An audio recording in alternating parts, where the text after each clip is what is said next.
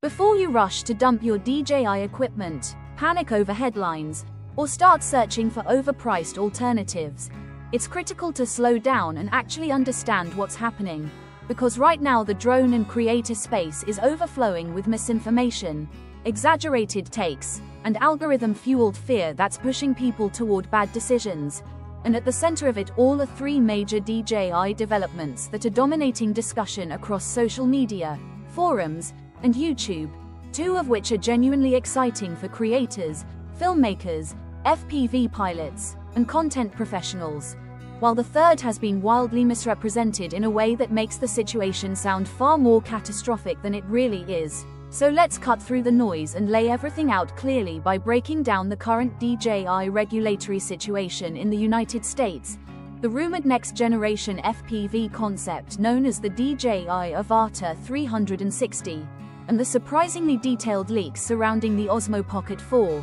Because once you see the full picture, you'll understand what's real, what's speculative hype, and what actions actually make sense if you're a drone pilot, aerial cinematographer, or handheld camera user today. Starting with the so-called DJI ban. Yes, as of December 23, 2025, DJI was officially placed on the FCC covered list following provisions outlined in the 2025 National Defense Authorization Act. But that does not mean your existing DJI drones are illegal, grounded, disabled, or remotely bricked. And it absolutely does not mean you need to stop flying your mini-series, Mavic Air, Mavic Pro, Inspire, Avata, or FPV drones. Because ownership and operation of existing DJI products remains fully legal under current FAA regulations, with no firmware shutdowns, no kill switches, and no sudden flight restrictions imposed on consumers or professionals.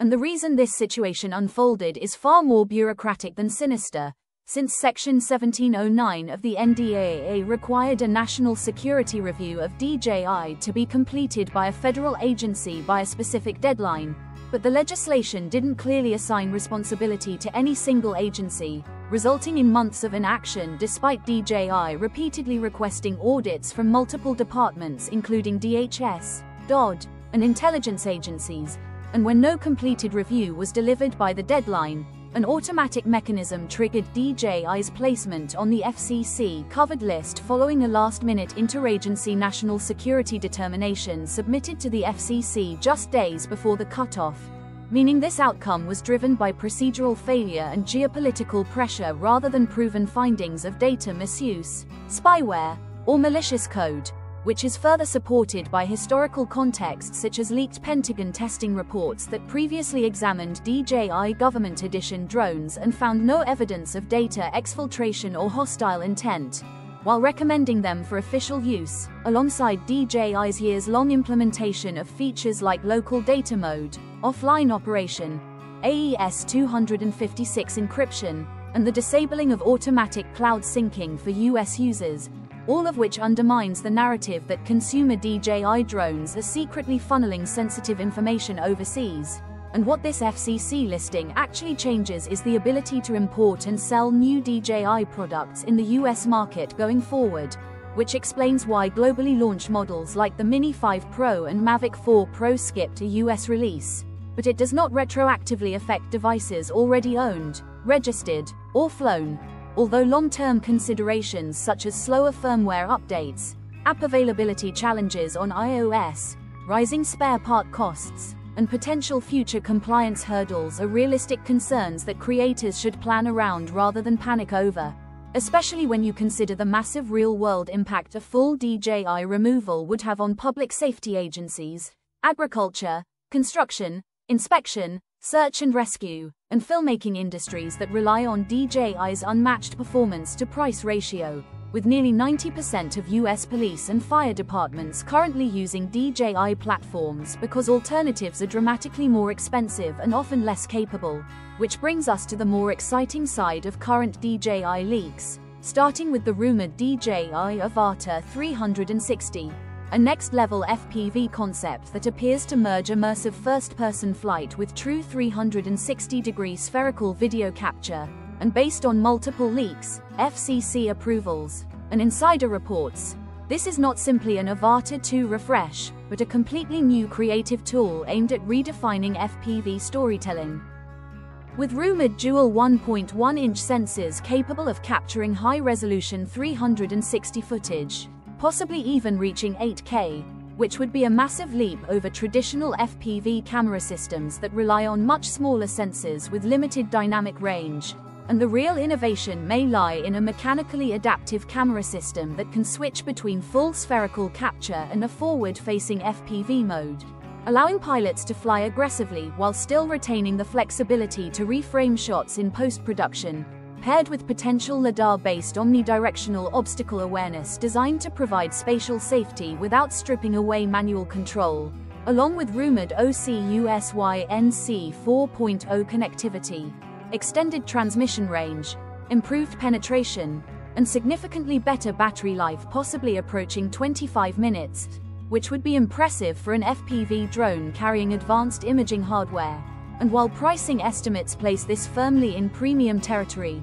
the creative implications are enormous, since capturing an environment once and choosing framing later could fundamentally change how FPV travel videos, real estate fly-throughs, action sports, and cinematic sequences are produced. Though US availability remains uncertain due to the regulatory landscape despite FCC filings appearing shortly before the cutoff date, and finally shifting from the air to handheld creation, the Osmo Pocket 4 leaks may be the most intriguing because they suggest DJI is testing not one but potentially two distinct versions of its next pocket gimbal camera, building on the Osmo Pocket 3's already strong reputation among vloggers, filmmakers, and run-and-gun creators thanks to its large sensor, AI tracking, and stabilization, with leaked images showing one prototype featuring a bulkier dual-camera setup that hints at expanded focal length options or enhanced computational video features aimed at professionals, while another prototype appears closer to the traditional pocket form factor but with a visibly larger lens module,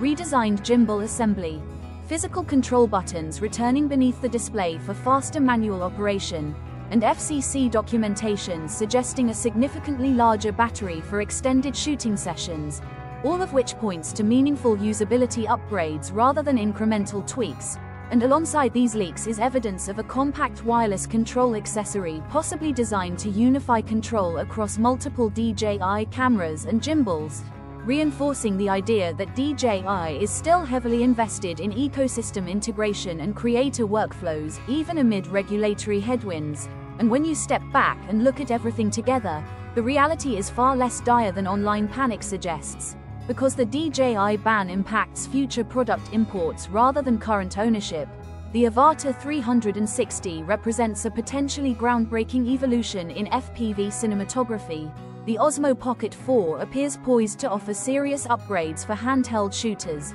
and for creators today the smartest move is to keep flying, keep filming, back up your apps, manage risk with backup equipment if you operate commercially, and stay informed rather than reactive, because despite political posturing and geopolitical tension, existing DJI gear remains legal, functional, and unmatched for most use cases. And whether you're most excited about next general FPV innovation, curious about which Pocket 4 variant might launch, or simply relieved to understand what the FCC decision actually means, the key takeaway is that informed creators win in the long run by focusing on making content, not chasing fear-driven headlines.